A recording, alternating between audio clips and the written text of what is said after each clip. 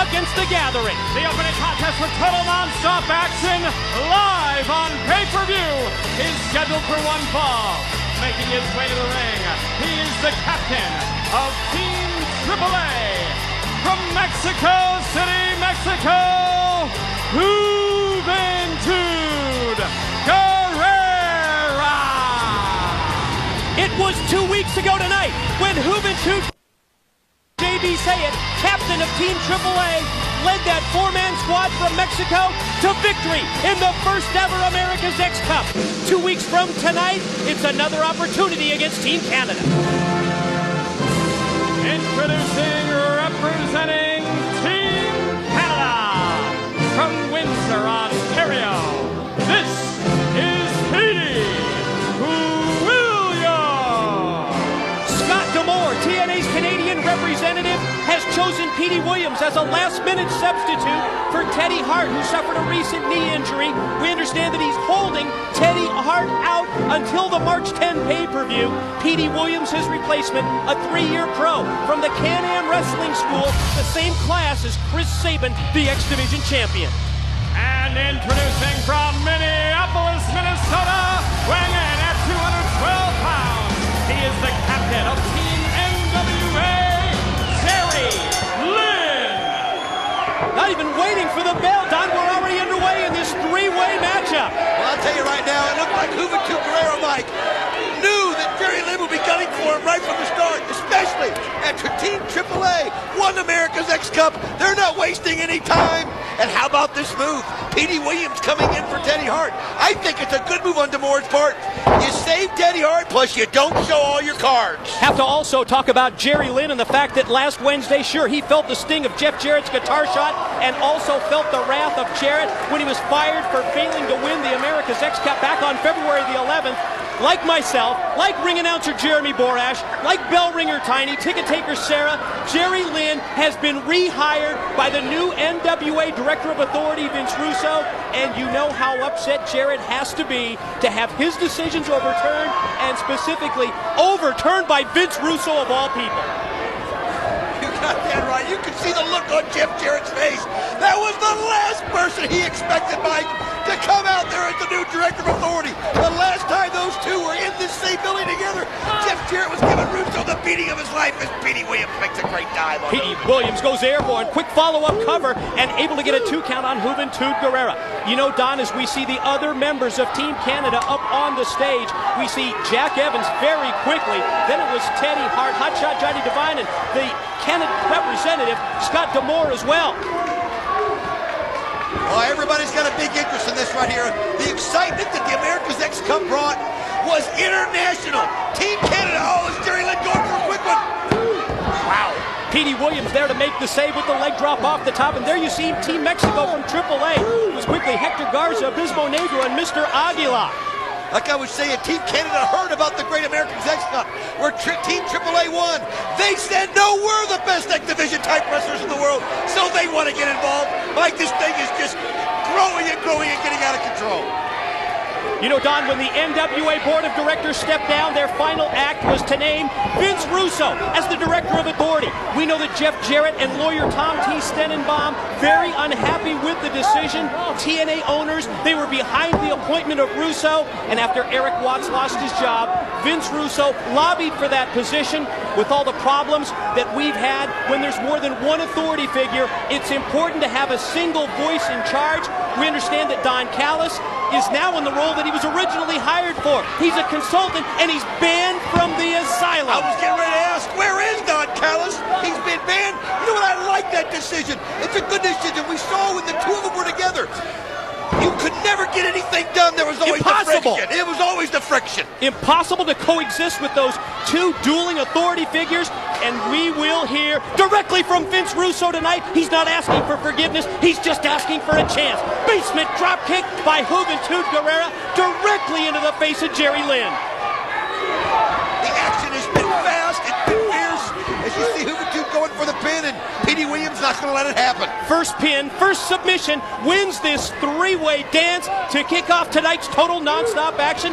And it's great to be back home right here at the broadcast position, Don. Hey, listen, I'm not taking away anything from Scott Hudson. Did a fantastic job, but it's so great to have you back, Mike, today.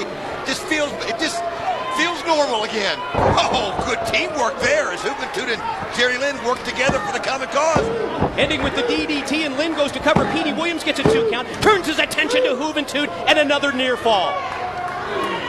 I'll tell you something, one of the greatest things I think that Vince Russo did to start this off, not just bringing you back and Jerry Borash back and Tiny and Sarah, but getting Jerry Lynn reinstated as the captain of Team NWA.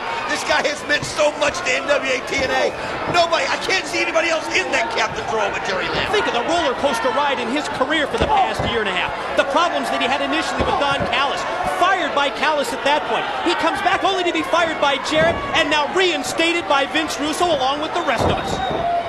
What, did you ever think we'd be saying that? Are you kidding? That you would be reinstated by Vince Russo? Never. Unbelievable. As I told Russo, I certainly appreciated being rehired, but I'm not indebted to him, and that's the understanding that we have.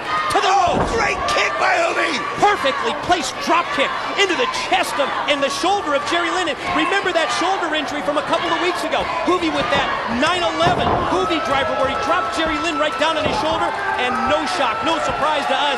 Then he's going right back to work on that previously injured shoulder. Here's the pin attempt on Jerry Lynn, and Jerry Lynn too close to the ropes. Senior official Rudy Charles calls for the break.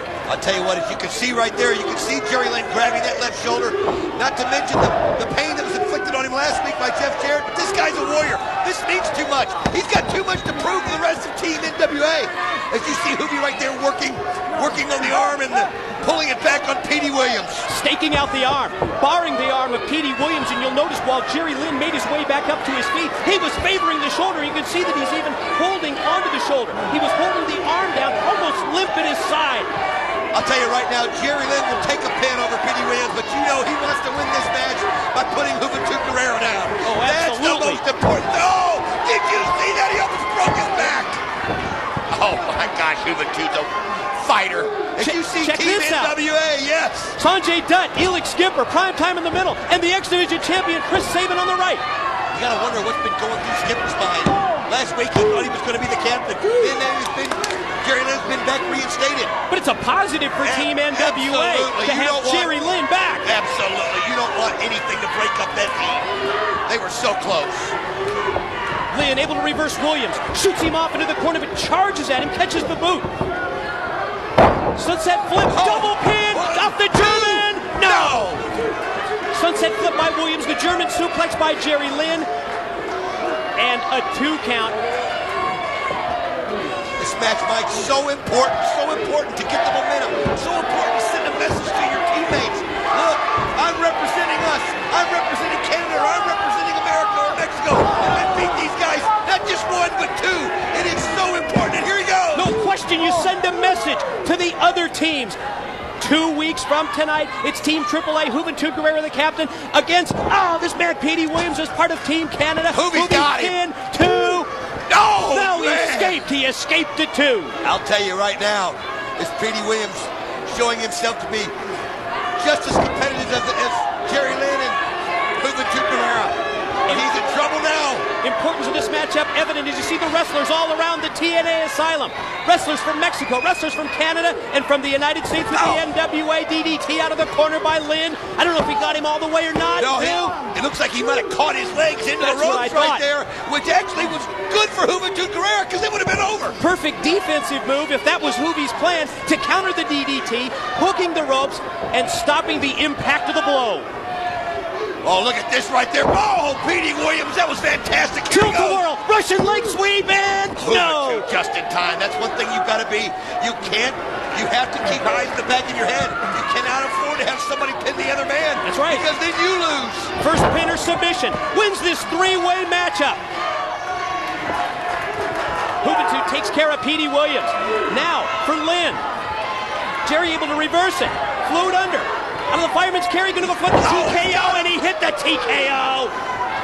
And here comes Petey Williams, and he nails it. Splash off the top. What? He caught him. What?